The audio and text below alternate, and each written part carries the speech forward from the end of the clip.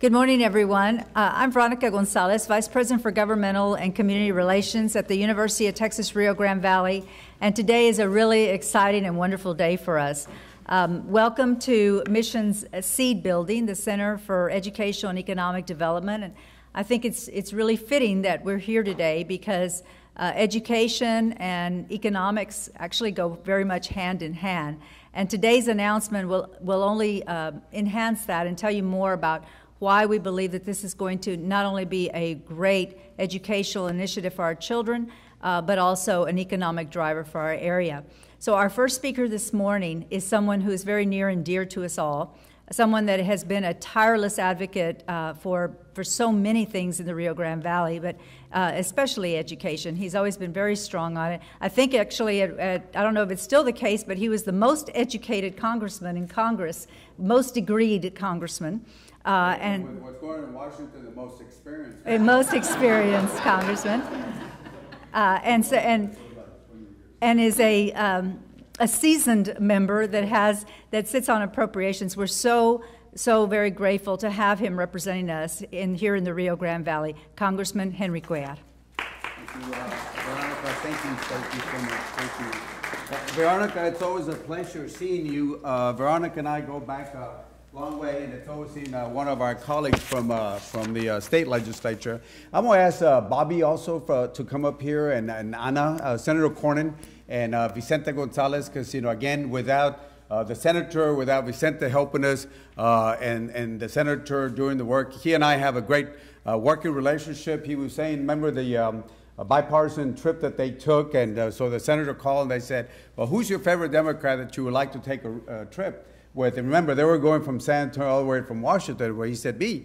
I said, well, that's good, but Senator, can we just do it from maybe Laredo to San Antonio, keep it short, instead of 1,800 miles or 1,500 miles? But again, Ana, please tell the Senator thank you so much for his work and his leadership, being the second-ranking Republican on the Senate, which is pretty good. We're happy for the work that he does. And of course, Vicente. Vicente and I have been working together in a way to make sure that we emphasize what's good for the Valley is good for the state of Texas. So it doesn't matter if it's NAFTA or whatever the issues might be, it's important.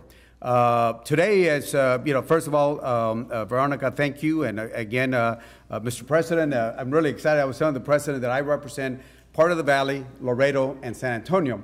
So we got the news yesterday about the TRIO money or the upper bound, and I have to say what Laredo got, what San Antonio got, but what Valley got, the Valley had the largest amount of $13.9 million. So again, to the University of Texas Rio Grande Valley for this amount of money, and as you know, it's going to be divided among Vela's area, Gonzalez area, and my district, and all of Senator Cornyn's area, and it's going to be divided among the different schools. And again, I know that some of y'all already know what the upper bound is, part of the TRIO program. Working with Tom Cole. Tom Cole is the chairman of the Education, Health, and Human Services, whether it's money going to the National Science Foundation, or whether it's money going to education, Tom Cole has been good. So Tom and I were working on trying to increase the money, and we were able to increase the money for the TRIO money, which is important because right now, if you stay the same in Washington, it's a victory. You don't want to go down, you want to go up. So for the federal TRIO program, FY16 was $900 million, but with the help of Tom Cole, we were able to increase it to $950 million. So we added another $50 million to the TRIO program, which is very, very, very exciting about getting this money. This $13.9 million, as you know, is going to cover students, whether it's Rio Grande Independent School District or La Grulla or Mission or the different schools that Vicente has, or Vela has. It all goes to the different school, and again, it's low-income, first-generation college students or disabled students that get this assistance. For the ones, for our media friends, just so you know, what does this money go to? And I think the President will go into, but just quickly, without going into details, assistance for mentoring, especially their first generation. You need that mentoring assistance to work with them. Financial aid, whether it's to file to help them cover college application fees or SAT or ACT testing fees. What we take for granted, sometimes those kids don't have the money, so it's going to help them on that. And again, you know, the grant's objectives are very important. You increase the academic performance, you increase standardized test performance, make sure we have the retention part of it, and make sure that they go off into college itself. So this upper bound is very important. In fact, my wife was an upper bound student at the Laredo Community College itself. Let me just cover a couple things that, in addition to this, if I can have this opportunity. One, Pell Grants. This is another thing that Tom Cole and myself worked on, and that is we increased the Pell Grant from $5,815 to $5,920, which is a little bit more per student. But the key part is now we will have Pell Grants in the summertime. Which is, again, as you know, that is so important. We had it, and under sequestration, we had to take it out. And if you had any community college or any university, if you said, hey, what's important when it came to financial aid, of course, it's the Pell Grant in the summertime. So this summer grant program is important.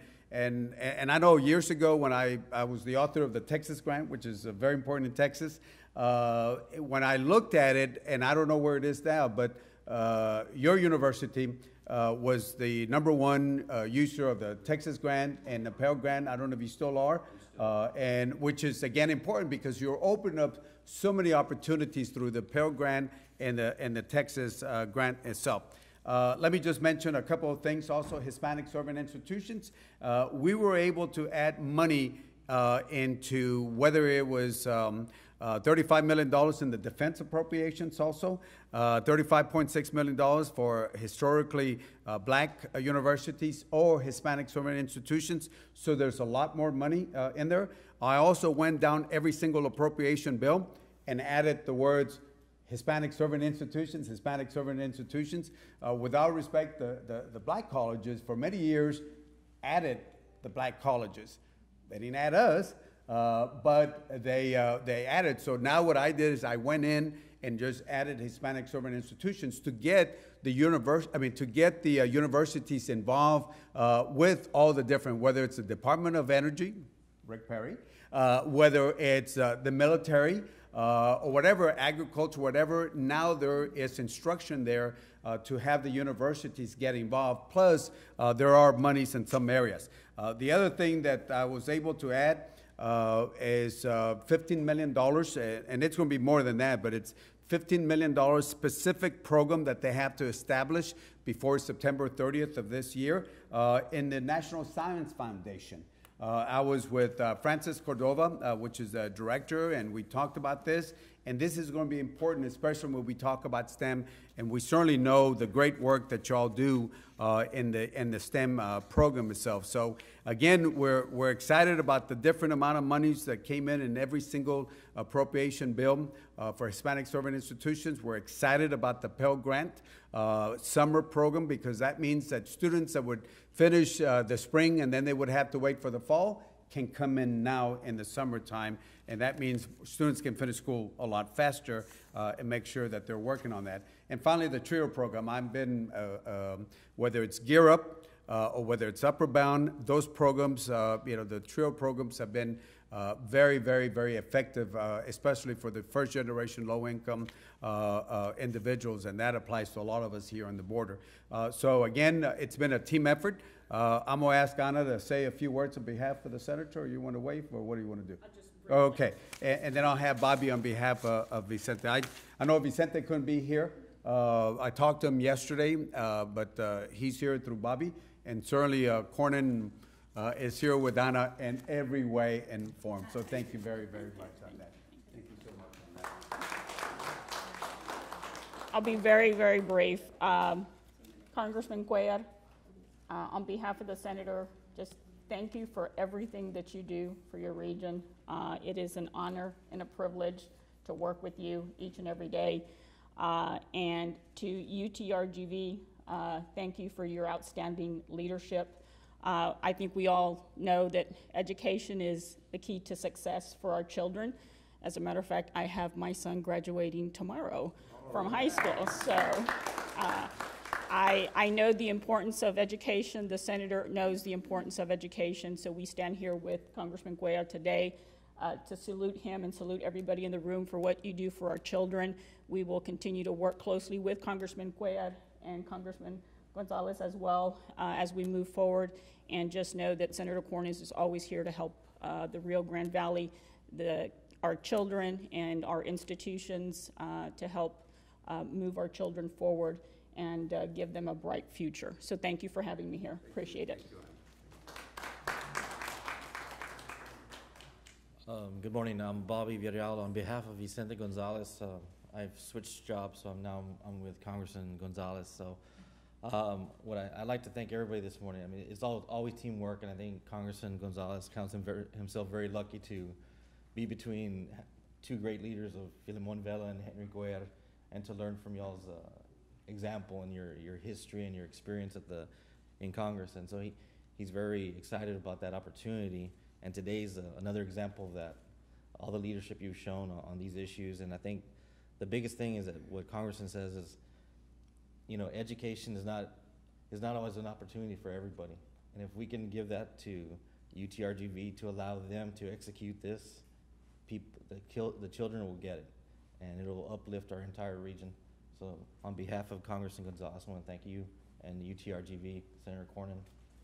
Thank you. Thank you.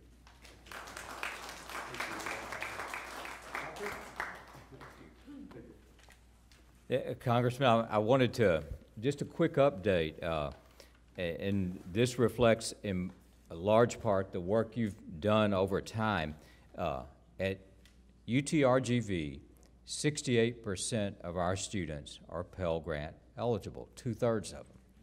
And we are the largest users of Texas grants. Now, of the incoming freshmen last year who were Pell Grant eligible, because of the Pell Grant and Texas grant, 80% had no tuition or fees to pay.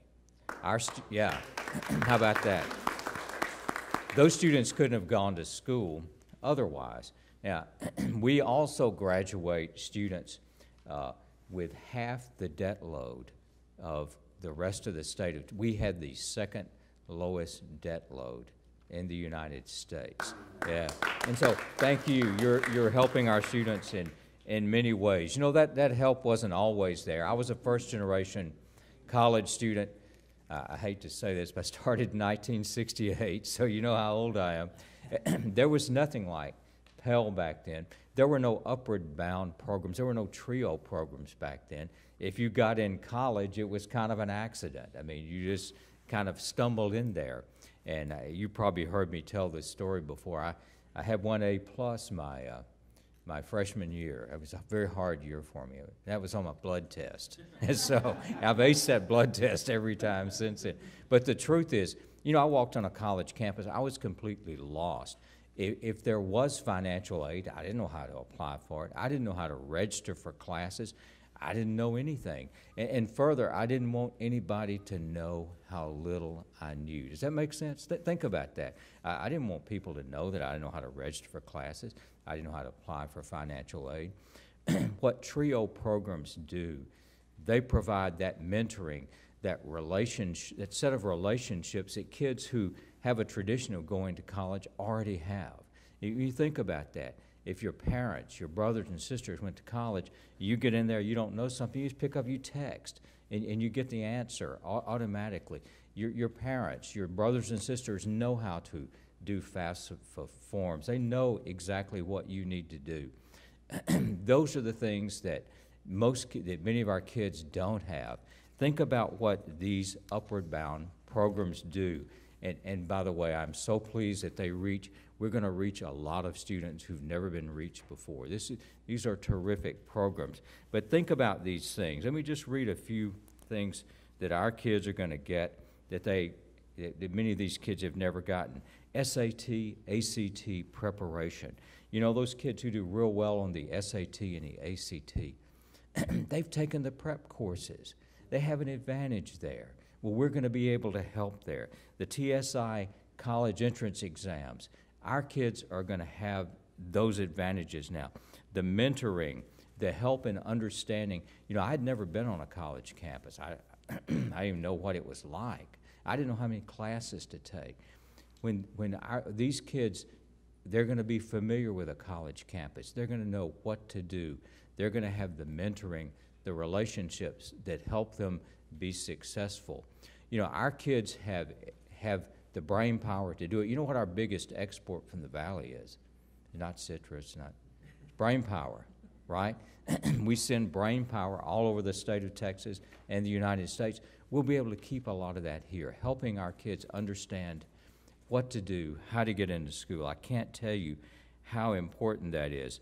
All of these things will address the academic, the social, the economic issues that inhibit kids from going to college, and the barriers are there. Another story I like to tell, remember, if you don't start taking the right classes in the 8th and 9th grade, it's pretty much, your future is sealed right there. Think about this. Now, this is a true story. I got in the college prep program in high school. Hate to admit this, but you know, I had a girlfriend, and I wanted to take all the classes that she took, and she was in a college prep program. I got in the college prep program. Now, not everybody has a girlfriend that does that, right? The truth is, you have to have somebody who helps you get in there. And if you don't start young, it's a very long journey. And so that's what these programs do. They provide the kinds of advantage that kids who have a tradition of going to college, you have brothers and sisters who've gone, mamas and daddies, this advantage can be leveled out now, can be equalized a little bit. The impact of these programs is like the Pell Grant. The Pell Grants have had enormous impacts. These programs as well impact a lot of people, and that $13 million will multiply itself many times over. If you think about this, the kid that goes to college is going to earn $1 million plus more than someone who didn't over a lifetime. So think about all those kids who are going to go to college. Think about their earnings. They live healthier lifestyles. They're less of a burden on the healthcare system. If you think about the economic impact that this has long-term on the Valley and on the state of Texas, it's absolutely enormous. This is the best investment we can make in the future of the Rio Grande Valley. So, Congressman, Senator, Congressman, thank you for everything you've done. It is greatly appreciated, and the people of the Rio Grande Valley appreciate it as well. And Congressman Cuellar, of course, has been a friend for a long time. He was a friend of ours in Austin. We miss him in Austin, so you know we'd love to clone you and put you in both places if we could. but we're very fortunate to have you in Congress, and we have a group of doctors here. I'm going to introduce them who put these proposals together for us, and I want to recognize them. And this crew, you can just raise your hand or stand up when I call your name. Dr. Kroll. Dr. Leal, Dr. Becerro Barkholz, Dr. Nieto Cruz, and Dr. Lopez Vaquera. I'm sorry? Okay, yeah. And so these people from UTRGV put these proposals together. We appreciate your time and your effort in doing this. Your work will make a huge difference in the lives of people. And when you think about it, that's what this is about. This is about the individual lives of young men, young women throughout the Valley, and as their individual lives are transformed, our whole society down here is transformed. So thank you for everything you do. Congressman, thank you as well. Thank you so much.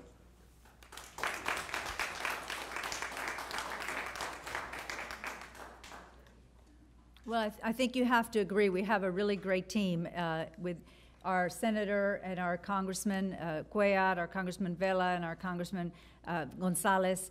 we have a really strong team, some people that are very accessible to us. I will tell you that not only do they help us in announcing these grants, of course, but they help us all along the way. We will call their offices and say, we submitted a grant proposal, can you help us check on this? They move those, help us move those grants as much as they can. And because of that, we are the Valley, and because of Cuellar's position, Congressman Cuellar's position, Senator Cornyn's position, and how they have risen in Congress, they have a lot more influence and are at the table and are helping us to secure monies that are very needed here in the Rio Grande Valley. You heard many times, education is a game changer. I, too, was a first-generation student. I know Congressman Cuellar, first-generation student, Dr. Bailey, first-generation student. We tell kids all the time, it's not where you start, it's where you finish, and what you do all along the way, and that we need to continue to give back to other students and to others that may not have the same opportunities. So these grants are going to help us give those opportunities. And we thank you all so very much for coming today. We hope we have a lot more of these announcements for you. Thank you. We're going to do the load check presentation. Let me first say, Alex, thank you so much, Alex Mead, and your folks here for allowing us, because what we're doing here is going to be affecting economic development with the new president also here for the chamber also, but it's going to affect it. So I just want to say, Alex, thank you for what y'all do. We're going to do the check presentation. So why don't we do this? Dr. Jornis, who do you want to get, one of your team members or teams? Kristen, you choose. Yeah, do the. You got the bigger purse. Yeah, big check, big check. Oh, who wrote the application? That's the one that should be. Well, why don't we, you want to join us here? Yeah, join us here. Yeah, again, on behalf of the senator and the congressman, we want to make this presentation. And again, I represent a large district from San Antonio to Loreto here. This is the largest check from Metropolitan. So I want to say congratulations. So great job on this. So again, on behalf of all of us, the team, congratulations on that.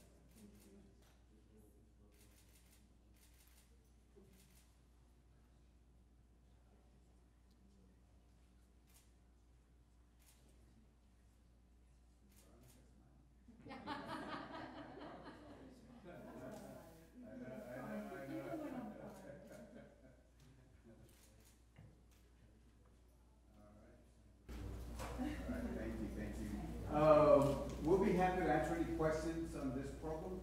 I know that afterwards I'm going to be talking about the wall and we're talking about NAFTA and a couple of issues, but before higher ed leaves, if y'all have any questions, we'll be happy to answer any questions on the Pell Grant, on the TRIO program, Upper Bound, how this is going to be used. So if y'all want to interview the president or any of the other folks, and then I'll stay here to talk about the wall and a couple other issues that we had talked about. Questions on higher ed? All right. Well, then, thank you. Congratulations. Call your friends and Yeah, no, you too. Yeah. Val went to some high school. She can't make much.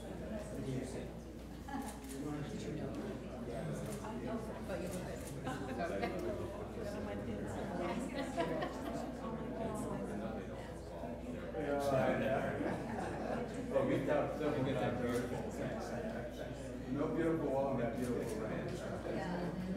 Thanks so much. Okay, thank you, Doctor.